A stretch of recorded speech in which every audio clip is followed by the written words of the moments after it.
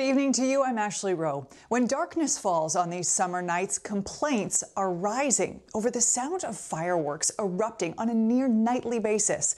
As 7 Eyewitness News reporter Olivia Proya tells us, in one community, the number of 911 calls has exploded. We're all hearing them. Every night around 9 to midnight, they set off their fireworks.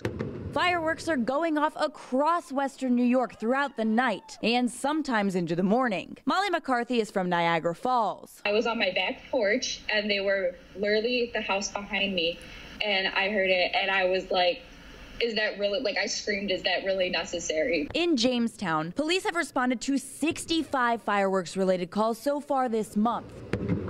Compare that to 31 fireworks-related calls for the entire month of June last year. In Dunkirk, police say fireworks-related calls have increased tenfold in just the past week.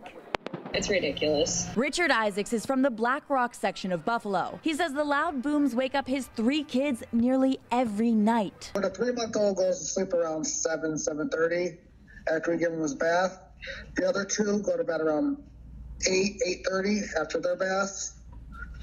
And then around 9, 10 o'clock, they start waking up again because of the big booms that go off. But these fireworks aren't just keeping us humans awake. They're affecting our 4-legged friends as well. The 2-year-old starts howling, and he's ridiculous. And then the 12-year-old starts shaking. And it's just that I don't know what to do, because it's I want to comfort them, but I can't do anything because I'm not the one setting off the fireworks. It's changed the entire family's routine. It's just, to the point where I can't even walk my dog outside on his nighttime walk. It's hard. I don't want to make it so he can't go to the bathroom outside. Dunkirk police are reminding everyone you can be charged for use and possession of fireworks and be fined for violating the noise ordinance. Olivia Proya, 7 Eyewitness News.